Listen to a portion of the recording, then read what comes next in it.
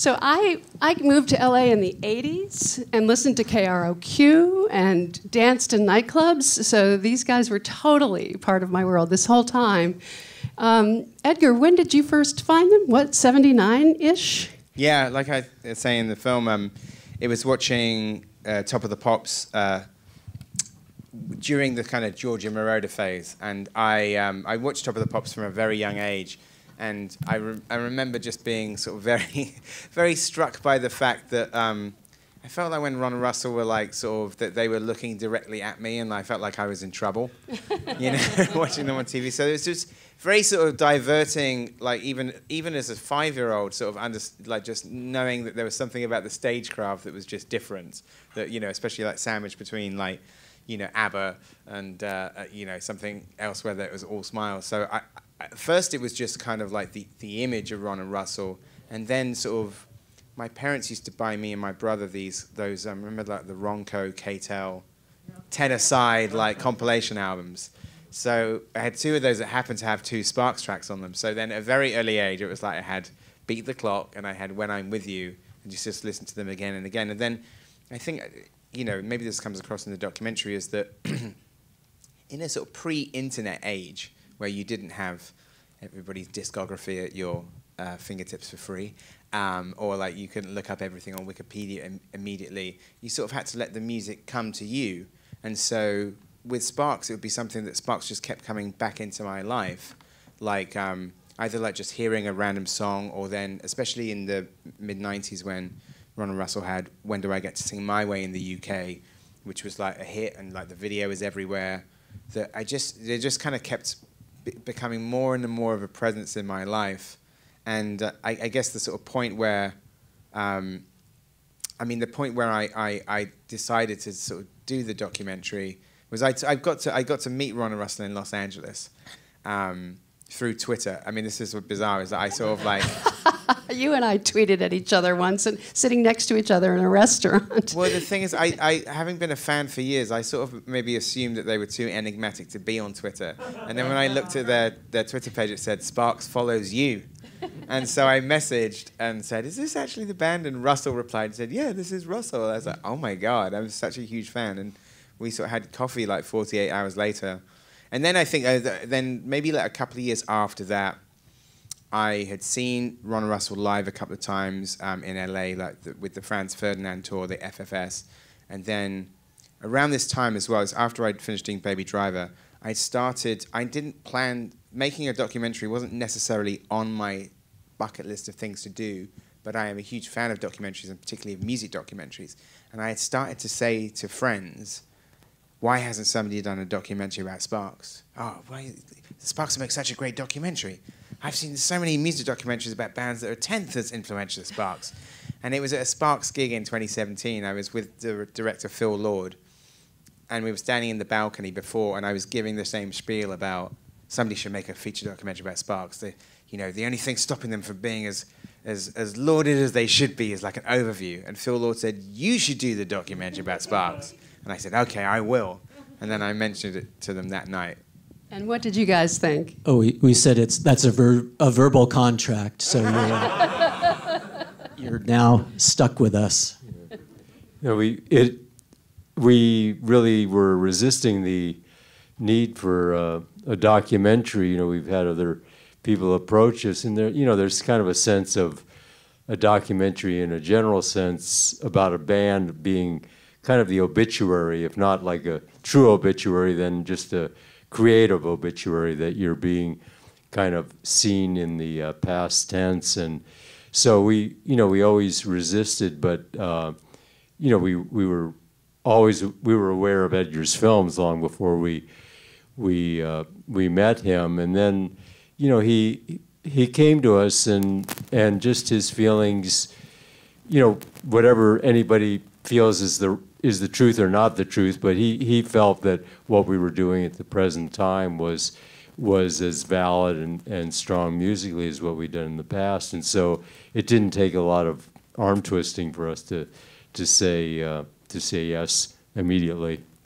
So Edgar, you must have figured out the narrative going in that it was about their extraordinary drive and professionalism and creativity, that they just never stopped.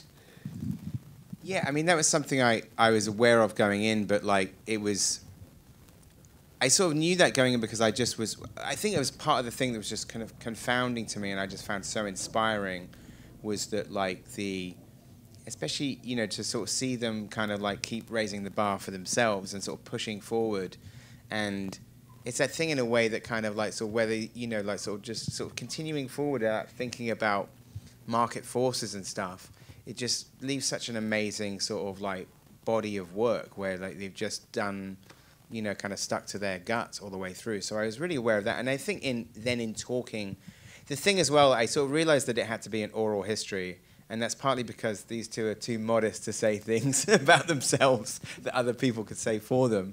But the range of people that you collected, I want to know how you did that. Talk about the process of collecting all the talking heads. That was his job, his doing. Seriously, no.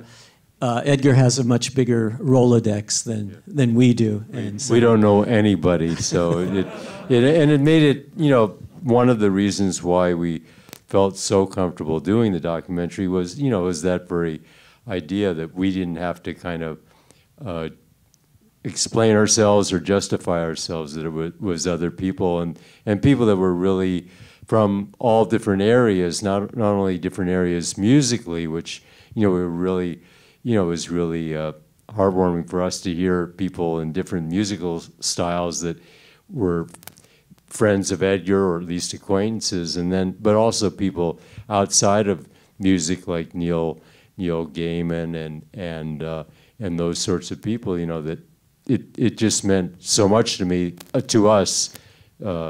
Always talking about me, but it meant so much to us to know that these people had been there all that time, because we work in such a kind of an enclosed space and we don't really have much feedback as to what is happening, the reaction to what we're doing.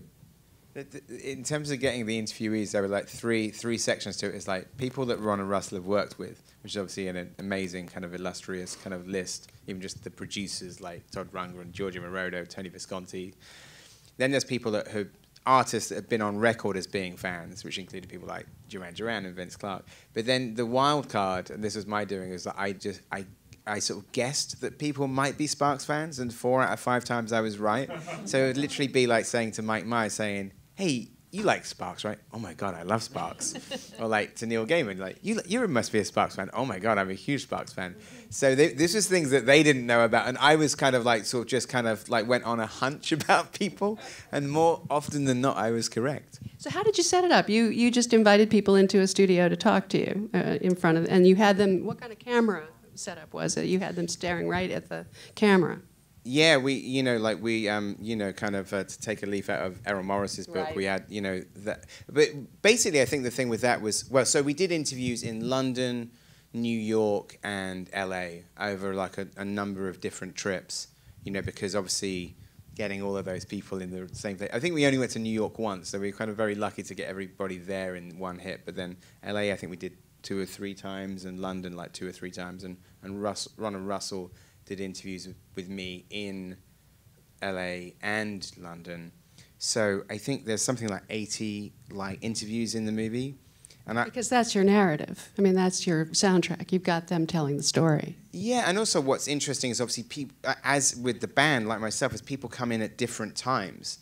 And that in itself I found interesting, because it's not like, I mean, it's an interesting, that was another part of it where it was kind of something that I found interesting about Sparks, is that because I split time between London and LA, and talked to kind of Sparks fans in different places, I was aware that there was like different movements. So for example, you know, obviously in the UK, I mean, just recently, like I think in this kind of, you know, sort of since Little Beethoven, you've had like sort of a whole other kind of like sort of following. But prior to that, people would talk about the Island Years or the Giorgio Moroder stuff, or like, you know, like Gratuitous Saxon Senseless Violins. But then you come to LA and people are like, oh my God, Angst in My Pants. Yes, oh my true. God, In Outer Space.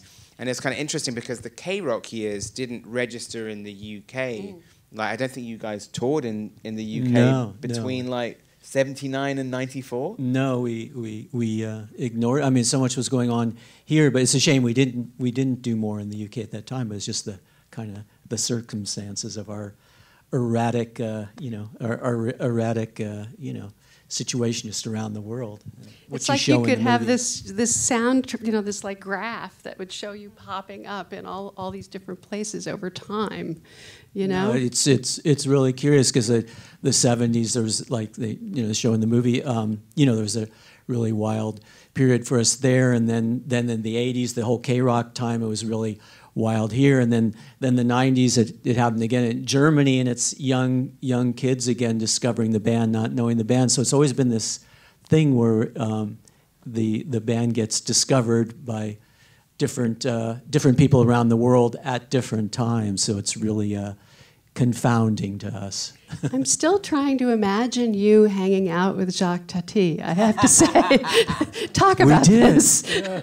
The only thing we regret, we have no regrets about the documentary. I think it's really beautiful what Edgar did. And they tried to unearth a really amazing TV show we did with Jacques Tati in Stockholm during the, I guess it was sort of the mid-70s. And we were working with Tati on what we hoped and he had hoped would be his next film, and it never came to be. He didn't do another movie, sadly, but it was going to be a film called Confusion, and we were going to be actors in that film with Tati. And so the Swedish national television had invited him to come on with us to do just anything he wanted to do. Just it was some sort of variety show, and so we went on, and he requested to have a white horse with him, and we said, okay, we'll go on with you and your white horse. And so we went on, and he just kind of did what he does as like the Monsieur Hulot character, but with us and the white horse, and we just kind of winged it for 15 minutes. And unfortunately, Edgar and his great team tried to unearth that footage, but it just doesn't exist. You found a lot of other good stuff, so that must have been fun. I mean, you must have an archive of your own that they were digging through. We kind of pitched in as much as we could. We're pack rats, so we never threw away anything, fortunately. So it finally came had a good use. But Edgar has also a great team working in London who kind of trolled around the world, all the different TV stations everywhere that they could, and found really great footage that hadn't been seen. Yeah, Kate Griffiths was the archive producer, and when we put a word out on social media to ask fans for like footage or photographs, and she said it was like the biggest response that she'd ever had for that, which was amazing. There's some amazing things as well, like Russell's UCLA short film Très Serious. Très sérieux. Très sérieux, sorry. When Russell sent that to me, how old were you when you directed that? Oh, what would I have been? 18, 17, 18, yeah. So when 18. I was at art college and I was 18, I directed exactly the same short. And I saw Russell's Très Serious. I was like, oh my God. And I said, Russell, I have to send you what I did when I was 18. It was basically exactly the same thing. It was a French New Wave spoof. And his was called Très Sérieux. And Edgar topped me, though. His title was Au bout de lemon soufflé. But it was basically exactly the same film. So that was really trippy. So talk about some of the stuff you found. I mean, and stuff that you didn't, or maybe you hadn't seen in a long time that surprised you. And the music video period was very rich, so you had plenty of stuff to work with.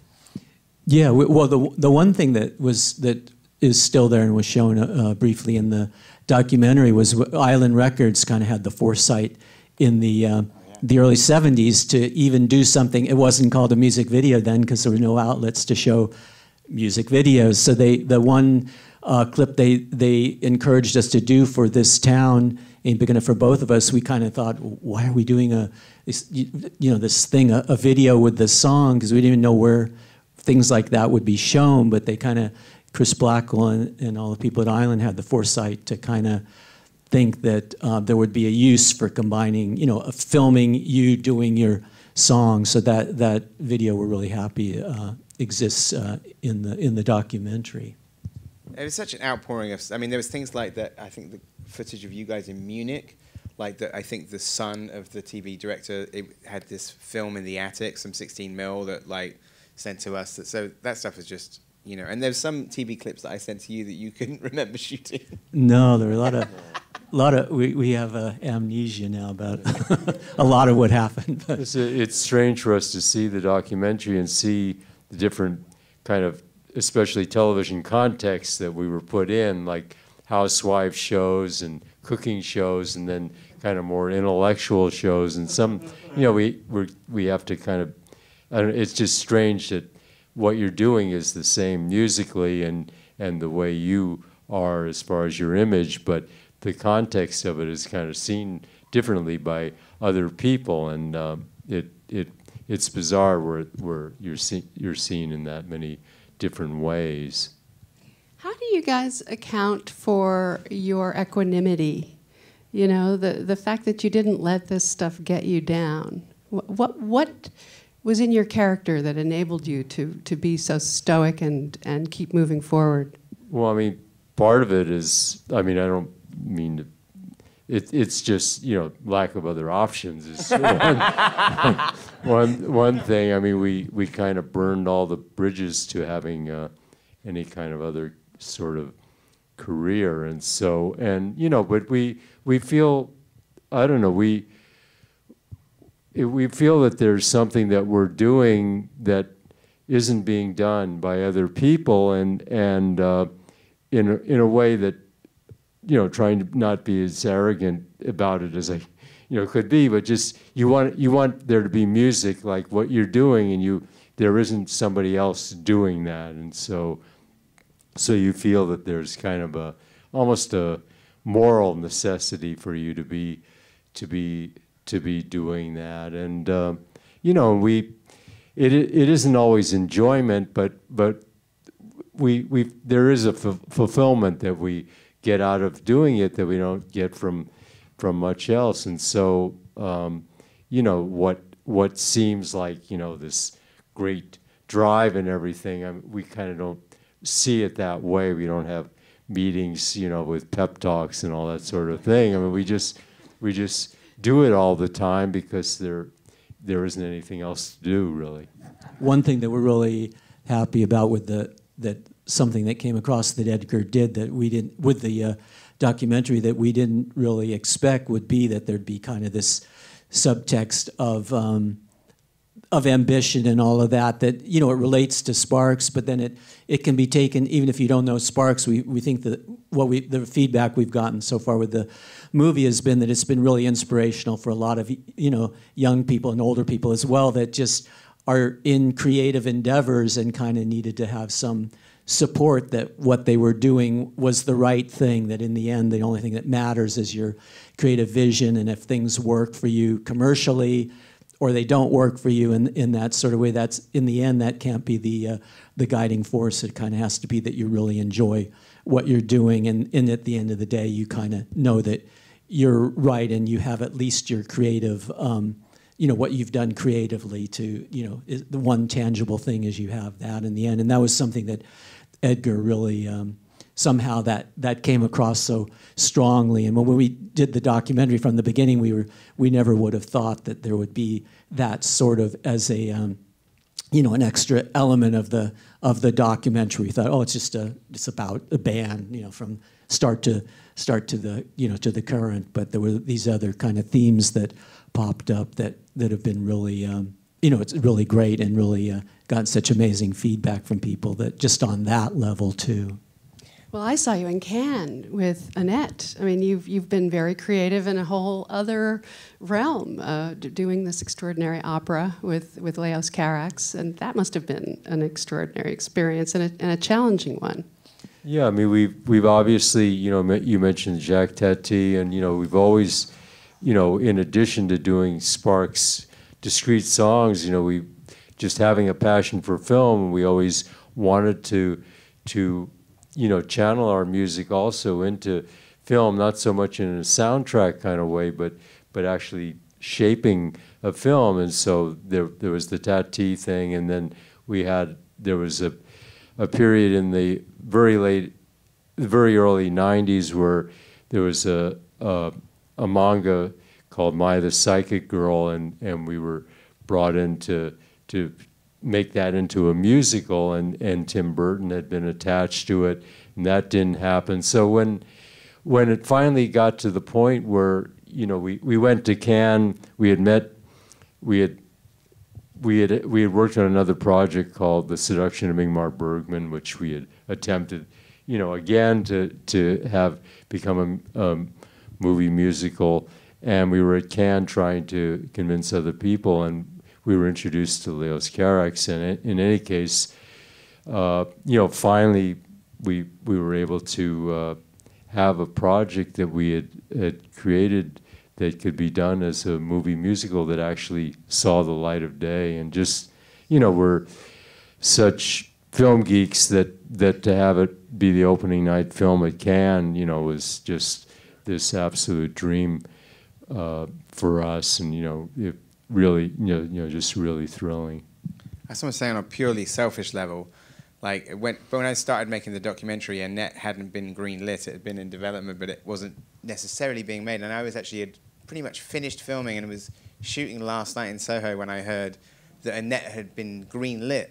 And as soon as I heard that, I said, we have to go to Brussels and shoot on the set of Annette. And I was just on a selfish level thinking, my B-plot now has a happy ending. Because if it hadn't been made, it would have been a bummer. It's like, and all of their film projects failed. And then the Leos Carax thing didn't happen either. And I was like, thank God. So I was on a purely selfish level, I was very happy that Annette came together. We were happy to have helped shape the tone of the documentary. And then you all had a big premiere last night. We were attending the last night in Soho. Yeah, Edgar has an amazing new movie, Last Night in Soho too. So without saying a whole lot, everybody should see it. It's really fun. Really, really great Wickedly film. entertaining. My worlds collided last night because Anya Taylor-Joy, the star of Last Night in Soho, was on the red carpet, and then I broke off doing her photos because she goes, "Oh my God, Sparks!" And it was the most amazing thing. I've never seen her as starstruck by anybody before. She was like hell. She goes, "It's Sparks." I said, "I know."